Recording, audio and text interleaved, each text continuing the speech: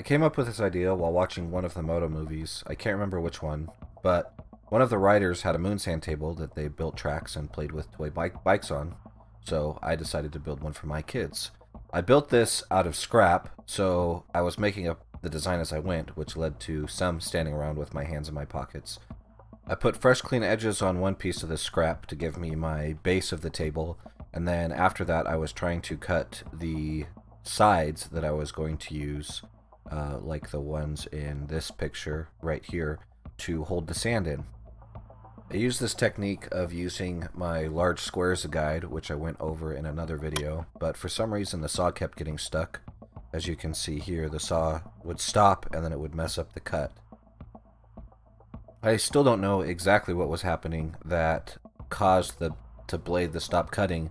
My best guess is that the board would flex and pinch the blade, even though it wouldn't stop it from spinning, it would stop it from moving forward. When I made little cuts like that, it was fine, but again, it kept stalling out and not allowing me to continue the cut. So maybe somebody that's a woodworker can let me know what I was doing wrong in the comments.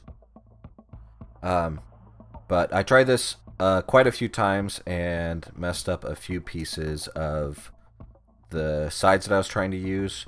We ended up reusing these for the legs, which you'll see later, but you'll see it get stuck here again in just a second. See, just like that, it wouldn't allow me to cut. So I got desperate. No, not that desperate. Just desperate enough for me to text a friend that had a table saw, and we went and cut down these pieces there. I didn't get any footage of cutting down those pieces, so to make it up to you, here's a picture of a baby panda.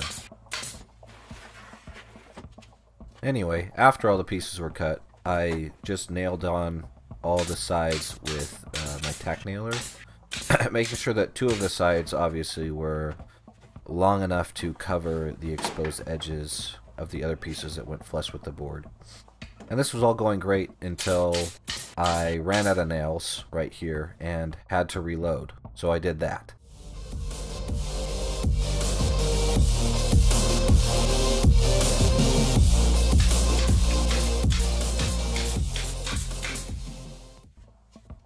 And hopefully Matt doesn't give me a channel strike for using that from his video. So all of those pieces made up the box to hold the sand, and these pieces are for the legs. I decided to cut them all at once so they'd all be level instead of trying to use a measuring tape to try to make and pencil marks to try to make sure they're all the same height. That never seems to quite go as planned. But cutting them all at the same time usually does the trick. So first I just cleared off all the edges so they were all flush on one side, and then I measured them to length and then cut them all the same. I followed up by tried to make these legs strong by turning them into little L shapes that will mount to the corners of the boxes, so that way it won't want to rock back and forth. It'll have the strength it needs for kids while it's pushing up against it. So I made all four of them that same way.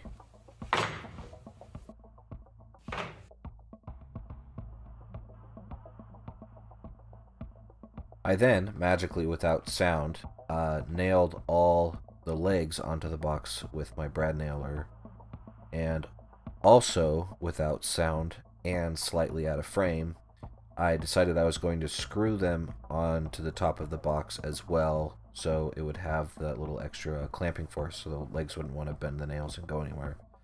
I don't know if it'll help I don't know if it'll help hold the table together longer, but at least I tried. Also, you get a nice shot of the back of my arm there. Don't worry, it'll be over soon.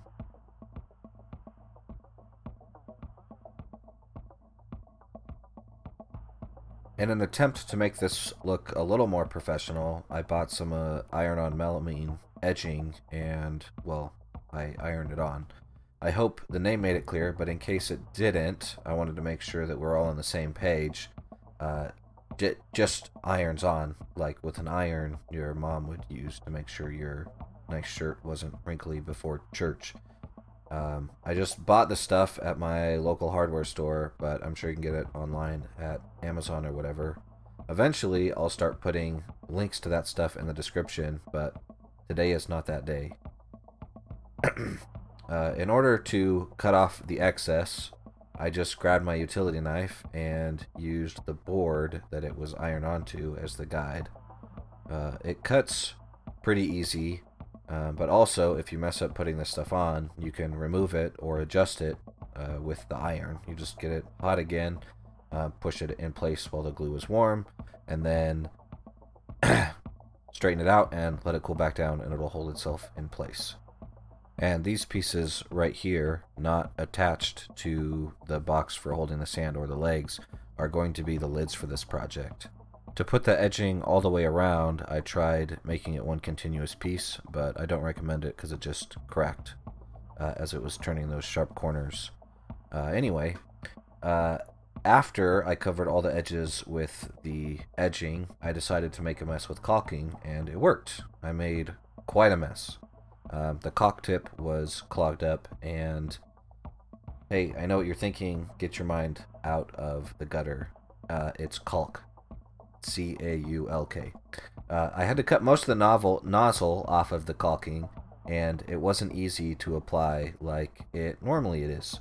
So my goal was to just fill up all the little quarters with this painter's trim caulk so the sand wouldn't get stuck in there, and I guessed that all the excess would wipe off, and it did, so it wasn't too bad. And I guess I put this clip in the wrong order because the edging was done a second ago and now it's not. Well, this isn't about continuity, and this step is fine here. I just wanted to mention it because I am using piano hinges. I needed the hinges to attach to something so the lid would actually open. If the hinge went in that gap, then it would interfere with the legs. So I just tapped that in place with the hammer, made sure it was all flush, and then I tacked it in place with my brad nailer again. Speaking of those hinges, this is the first time I've ever installed any. I don't typically use piano hinges on anything, so if this is the wrong way, I have no idea. Please let me know if there's a better way to do it. I just wanted to show you what I did, not show you how to do it. I just taped them in place and then used a center punch to mark the centers of the holes of the hinge, and then pre-drilled the holes and then screwed it in, and did that on both sides. So I'm not going to show you that for all of the things. To keep the hinge from having to support the weight, like in that picture, or in this clip, I bought these folding shelf brackets from Amazon. They were about $20 per set, and they seem to do a fine job. I installed them by centering them on the leg and making sure they were square with the edges and screwing them in place.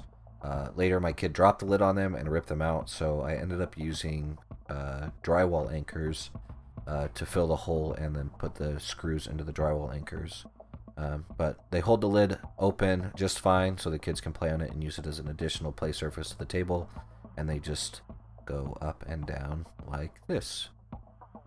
I also went to a vinyl shop and had these custom stickers made for my kids, so they would each have their own place to park their motorcycles and monster trucks or whatever that they're playing with on this table.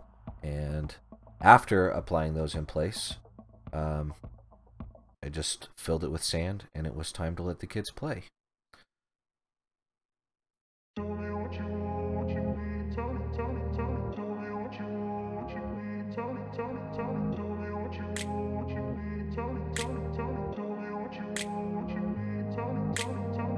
In a place where they told you what to chase, told you how to run the race, every move was on the page, but I didn't like their way. Had to fight and misbehave, had to find a way to change, had to leave to find my way.